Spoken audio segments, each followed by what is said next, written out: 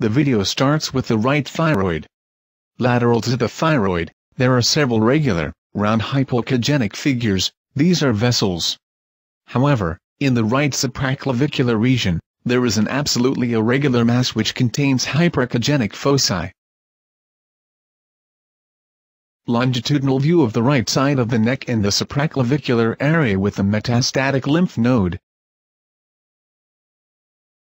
Now, the left supraclavicular region with a tumorous mass in the left thyroid.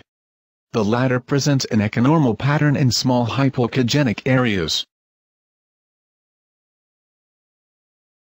Now the supraclavicular region is demonstrated. There are multiple lymph nodes next to each other with a disrupted structure. This ultrasound presentation is practically diagnostic itself for a malignant tumor.